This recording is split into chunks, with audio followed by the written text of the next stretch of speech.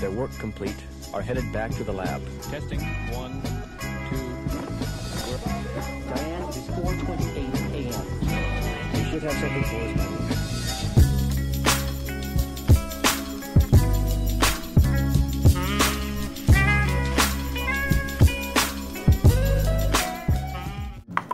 So, last week has been full of all medical treatments, running into the hospital to take care of my skin and all those things.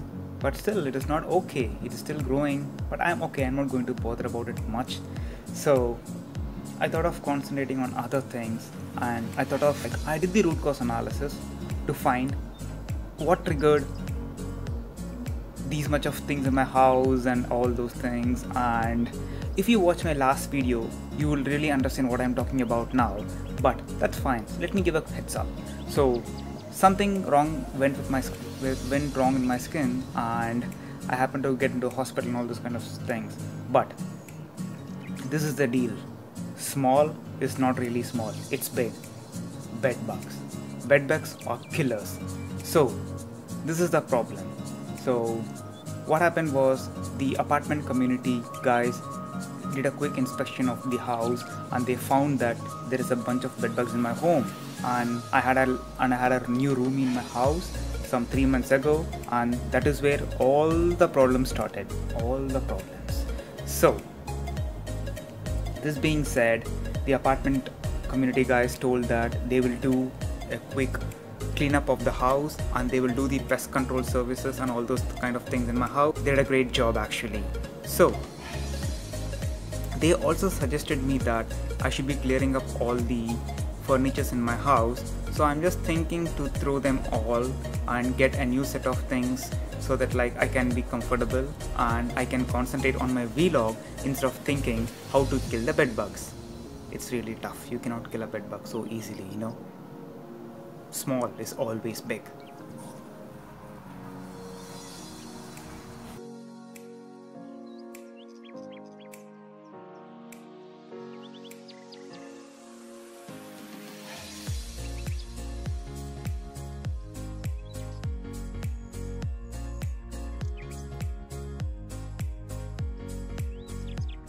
So this bed which we are seeing here is going to go outside now. And I'm just talking on the phone, don't worry about it.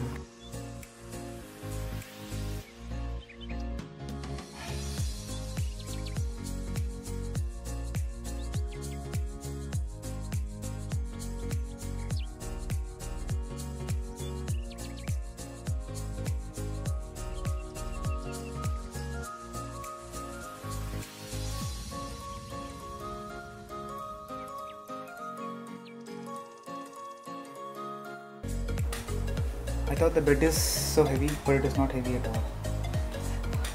This just has light. So, bed out, bed bug, fancy, very fancy. So last week I went out to a furniture store, got a new couch for me, and that's it. No more bed bugs.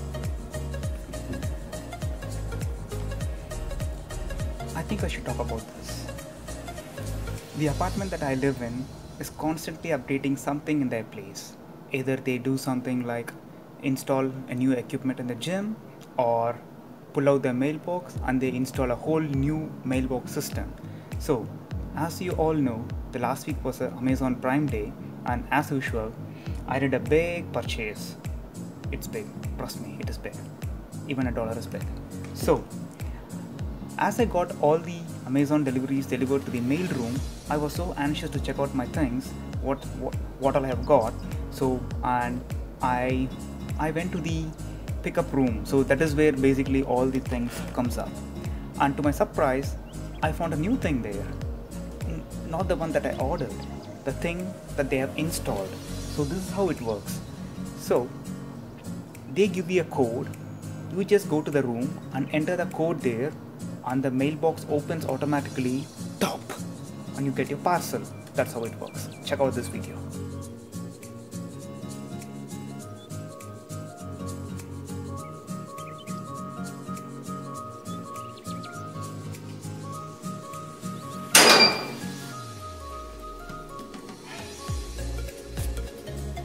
there's no human here except me for this automation.